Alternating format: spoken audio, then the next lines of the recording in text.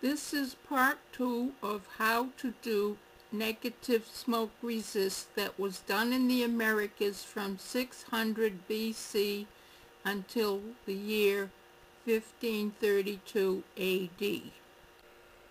All the black you see here is smoke penetrated, called negative decoration, as described by archaeologists. It is a form of smoke penetration with carbon smoke. In this part by Geronimo Sosa, he has blended on gobe underneath. Another example of his blended on gobe work that he rediscovered in 1977 at Chulucanas, Piura, Peru. The bird at the left is one of his technical achievements beyond his ancestry with smoke sgraffito. If you care to do this, when I show you the how-to process, you might choose to do this. A clearer view of what I am describing. The bird at the right is sort of like batik on textiles, a similar quotation. This detailed work is a rock and paddle built part by Geronimo Sosa Alache of Chulucanas. He applied white on gobe and misfired it. The subsequent firing that you will learn in this video is all the black you see here, and we will show you the process. Mr. Sosa in 1977 used a pot with a chimney. I used his model with 2 tin cans as seen here, and you will be able to manufacture this yourself without even using welding, just by wiring the tin can chimney to the larger tin can, which could be a popcorn can, for instance, and a rack from any old toaster oven. Mr. Sosa in 1977 used a pot with a chimney. I used his model with 2 tin cans as seen here, and you will be able to manufacture this yourself without even using welding, just by wiring the tin can chimney to the larger tin can, which could be a popcorn can, for instance, and a rack from any old toaster oven. Mr. Sosa in 1977 used a pot with a chimney.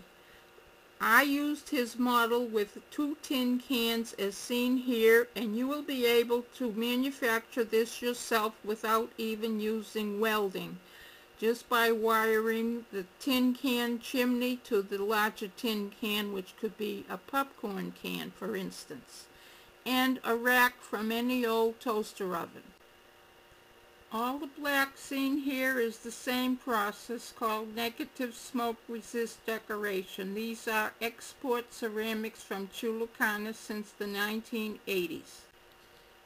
This example was made in Chulucanas 600 years before Christ by the Vicus culture. It is red terracotta with negative smoke resist decoration. I will bounce from old to new. This is new, revived smoke resist done in Chulucanas for export since the 1980s. This is a bowl. Other ceramists throughout the world are using similar carbon penetration, as in this example done by the famous British ceramicist Duncan Ross. Here is a beautiful example of his burnished carbon penetrated pots. Contemporary English similar resist work done by a ceramicist, and I have forgotten her name. I apologize. But this is a lovely pot showing what I am about to describe. This pot is to the right, around 3 o'clock, is smoke sgraffito, and very contemporary indigenous expression by a ceramicist from Chulucanas who has been living and teaching in Japan, Maneno Juarez. So you would consider this contemporary indigenous beyond ancestry work. An ancient South American set of pots with high shoulder and neck done in broadband smoke resist. This technique extended from the Mississippi culture of the United States to Central America. The Maya did it in the late. This Uruguayan sculptress visited Geronimo Sosa in Chulucanas in the 1980s and adopted his method of rock and paddle vessel building as in these pots, as well as smoke resist. These are on exhibit in Japan by Maya Koffler, who teaches and resides in Sao Paulo, Brazil. This is a how-to video. Here this vessel was painted. The black areas were painted with smoke throughout the Americas, from North America, Central America to South America. It is similar to batik.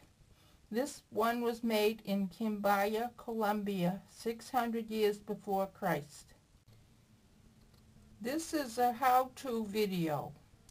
Here this vessel was painted. The black areas were painted with smoke throughout the Americas, from North America, Central America to South America. It is similar to batik. This one was made in Quimbaya, Colombia, 600 years before Christ. Later on, they likewise painted with complete smoke penetration with dung from animals, as in this bowl, which is called blackware. When the Spaniards arrived in 1532, they forbade all decorative ceramics until 1977, as in this bowl, when the technique was restored at Chulucanas, Piura, Peru by Geronimo Sosa Olache. So we will see how the process is done in the following scenes.